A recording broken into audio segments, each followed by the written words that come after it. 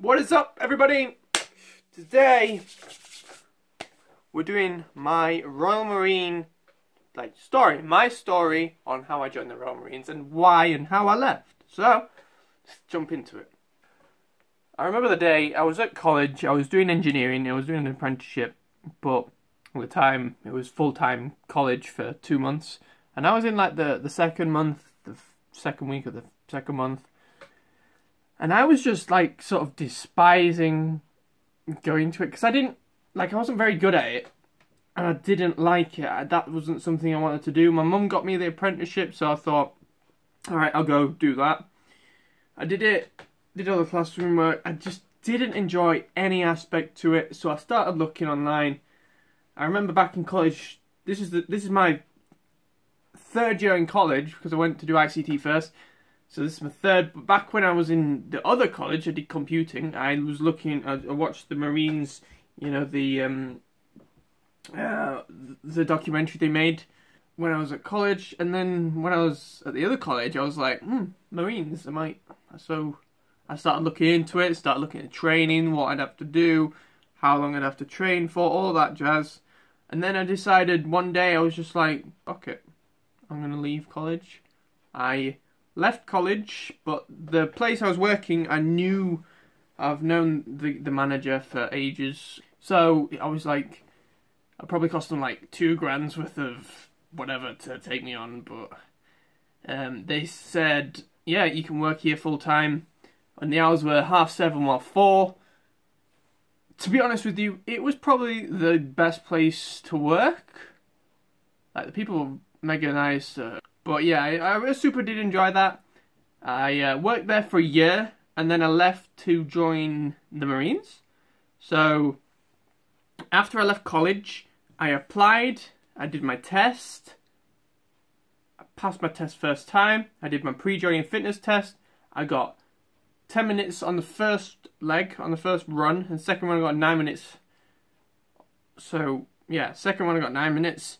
And then after that, I did my medical. I remember on my medical day, my dad took me because I couldn't drive, I didn't have a car. My dad took me, and as we were walking into Leeds, there was a massive puddle. It was raining, massive puddle here, and I was walking by the side of it on the sidewalk, and a bus just came, and it just went. So I remember getting there, wet through, and just this guy just comes out. He sees me and he's just like, he sort of like giggles to himself, and he's like, and he walks off, and he comes back with like a propane, like gas fire thing and I just stood in front of it, and I was like, wow, mega warm. But after that, we went into the doctor's room, did all the inspections, you know, the eyes, hearing, the feet, the knees, checks everything, does urine sample. I passed, obviously. Then the next step was PRMC. I remember PRMC very well. First day, you do your 2 1.5 mile runs. First run is a warm-up. Second run is at best effort. And then after that, you go to the gym. Your first thing you do in the gym is your bleep test. I got 13.5 on the bleep test. And then you move on to your actual press-ups, sit-ups, pull-ups. Press-ups I got 35, sit-ups I got 70, pull-ups I got 10. Funny story on the 10, when I was doing the pull-ups, I was doing the 10, I got my head up, and then I tried again, and I dropped. And then you just stand there and wait for everyone to finish, and then they tell you your number, and it was like 8, 12, 10, and he told me I got 10. And at the end, you have to tell one of the corporals that is in the PRMC team what you got. And I was like last up, and I went to him, what did you get? I was like 10, corporal. And he sort of was like, are you lying to me? I was like, no, corporal. And then he was, wait there. And then he went and talked to the guy, to the other corporal that told me, and he was talking, he was like, and then he was like, right, go stand over there. He was like, he genuinely thought I was lying to him. Like, I would lie to him. But after that, I think we went swimming. Swimming was dead easy. Big tip, if you're not a strong swimmer, learn to swim. It will really help. Lots of people went there, wouldn't jump off the diving board first thing.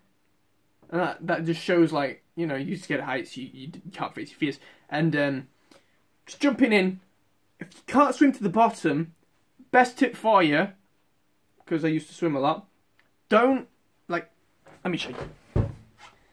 Like, if you're treading water like that, do not, if you have to go to the bottom of the pool, do not go like that, head first. Do not try and kick up and kick down. What you want to do is you just want to push the water, like just use all your strength to push the water down, and when you're down, just start crossing your legs, and then you'll get to the bottom, and you pick the book up and you just kick off the floor. Or you don't kick off the floor, you're not allowed to kick off the floor. You just swim back up. And instead of doing that, you're just wasting a load of energy. I know loads of people did that. But just going like that, just using your hands to push the water, to use it to your advantage, to go down a lot easier. You can use that in training and everything. You do a lot of going underwater, and that's the easiest way to do it. But after that, I think that was the end of the day. We had food. The food's alright if you're really hungry, which we were. But they have naffy there, you can go buy Mars bars and everything, which everyone did, which was, we just had a binge of sugar. I was in a room full of 6 people first night. Like waking up in the morning, one of the persons was already in his suit, ready to leave, because he was on his 3rd or 2nd, and he was like, I don't want to mess this up, so he just went. So I was in a room of 5. I think every one of us passed in that room. But yeah, the second day you've got your bottom field, which is really, really fun. You've got the assault course, sort of like the jumping bit, you know, the jumping over the water. The handlebar, the thing. And then you've got, then at the end they sort of, like, I can't, oh yeah, not Who Dares Wins. Pays to be a winner. And what that is basically, you're in a pair, and whoever gets to that certain goal, say if it's run 100 meters, whoever's first can rest. Whoever's last has to go do it again until they win their partner, and that can go on for quite a while. Like if you're fast, you can get there and you can rest. It's way easier. So, and then after that you've got the endurance course, which is a fun memory.